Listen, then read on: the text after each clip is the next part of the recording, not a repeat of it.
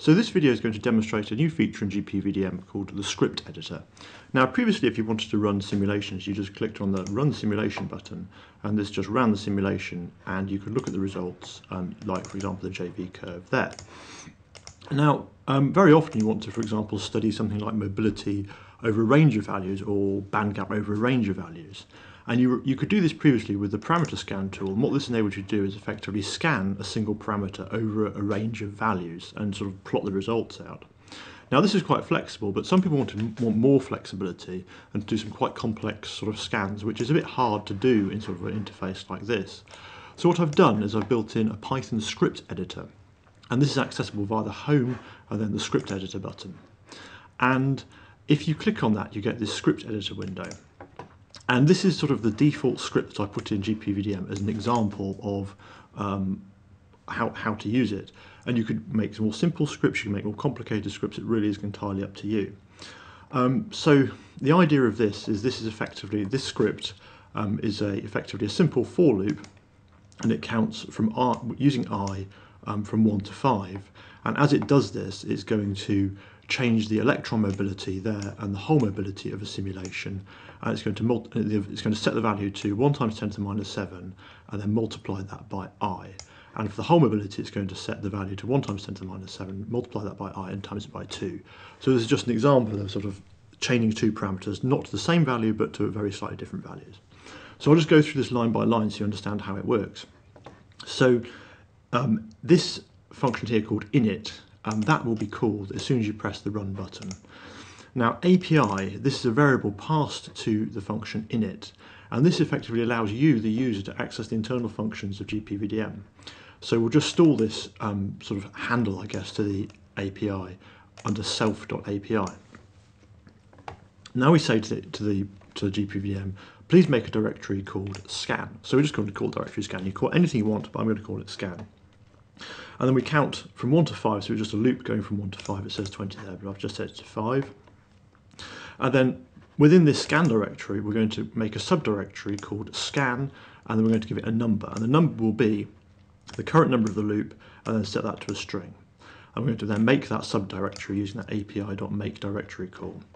And then we're going to use the api.clone command, which will clone the current simulation directory. So whatever the simulation is, it'll clone this into that simulation path. And then we're just going to print out what our current mobility is. Then we're going to use the api.edit call, and we're going to use this to edit the density of states 0 file. And we're going to set the value in that file, so for mobility to, which is set by this hashtag, to this value here. And then again hit, and I'll go through this in a bit more detail in a minute. And this value, and this line here sets the value of whole mobility and density of state 0 file to this value here. And then this adds the job, or this effectively this simulation directory, to a list of jobs we need to run, and this call here will run all the jobs that you've added to the list to run. And we've got here something that says callback self.finished, and basically this says that when you've finished running all the simulations, call this function here, and I'll print the word finished. And then finally, there's this final command called api.build multiplots. And then what this command does is effectively searches through the whole simulation structure. So if you've made sort of 100 simulations, it will gather together all the JV curves, all the charge density, voltage curves, all the curves that are basically the same, and plot them together in sort of in single files, so you can sort of very easily examine stuff as a function of the parameter you're looking at. Now we'll just run this, and we'll come back to these two commands here because that's really the crux of this. We'll come back to those later. So let's just run this and just see how it works. So it's running. So here it is. It's running, and you can see it's running across multiple CPUs. So it's used 4 CPUs to run it, then 2 CPUs. Let's check we're still recording, and then it's finished. So if we then click plot file here, so let's expand. I'll just click plot file, and we made those simulations in the scan directory. So we double click on that, and you see here we've got all these multicoloured curves. So what they've been generated effectively. So let's just take jv.dat. Let's double click on that. So here are all our JV curves as a function of mobility. And you can see this directory they're in. This is the data file, so jv.dat. Or we can plot, I don't know, charge.dat, for example, and look at charge as a function of whatever parameter we're scanning. These files here are generated using this api.build multiplot command, and effectively they're just copies of whatever is in the individual simulation subdirectory. So here are the files we've generated. So there's 1, 2, 3, 4. So if we look at the individual curves now, that's the individual curve, and then this would be the curve plotted together. Now, the key question to ask, so that's all fine, but the key question to ask is, how do I know that this DOS file and this command, how do I know, and this hashtag refers to mobility, how do I know this? Well, there's a very easy way to find this out. The thing about .gpvdm files, or the simulation directories, is they're just zip files renamed. And in those zip files, or in the .gpvdm file, are these files that make up effectively the configuration of your simulation. So, for example, all the electrical parameters are stored in dos0.imp. Now, to try and understand which hashtag is which, I've made this new function called the hashtag dictionary. So if you click on that, what it will do is it will bring up, for your specific simulation, a list of the files contained within the sim.gpvdm. And if we go down to dos0.imp and click on that, it'll expand it, and it'll give a description of what is in that file. So, for example, here we've got what the hashtag ntrap-e, and it says here it says the electron trap density, and it's currently this value here. Or if we go down to etrap-e, that's the electron tail slope, and here it's got the unit, and this is the value. So by looking at this, you can basically figure out what parameters do what. So here's, for example, the band gap, and you can figure out what to scan. So let's let's have a look at another example. So let's try and find, I don't know, contacts is another one. So here's contacts.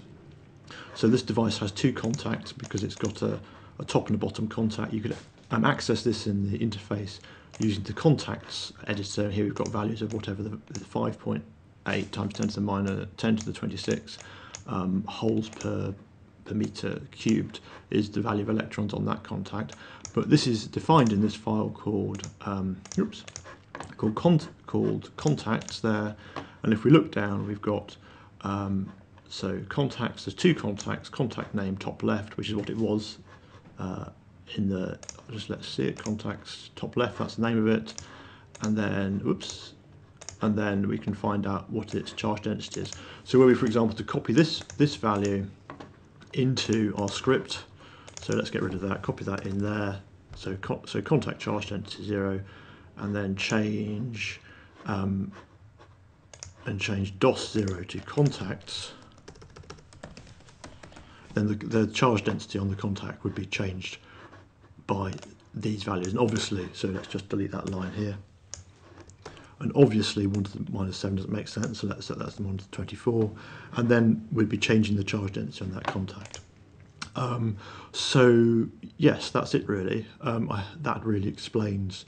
The final thing I think I will show is I'll just show you what's inside a gpvdm file, a .gpvdm file. So if we go to simulation, and you could do this obviously. So this is the simulation directory that we're currently running our simulation in, and this is the .gpvdm file. So if we rename that, just for the sake of it, we'll call it .zip, and then double click on it. These are actually the files within that. So if we go down to DOS0 and open that with a text editor, this is actually what's in the file as a text file. So it's literally just a series of hashtags followed by the number. And this is exactly what's displayed. So if we just get this up here, so this is exactly what this interface. There we go. Yeah. So this is exactly what this interface here is displaying. Oh no, whoops. Let's go for DOS0. So here we've got ntrap-e. So this is just a representation of these text files. So I think that's it really. I hope you find this feature useful in automating your gpvdm simulations, and if you've got any feedback, do let me know. So thanks very much for watching.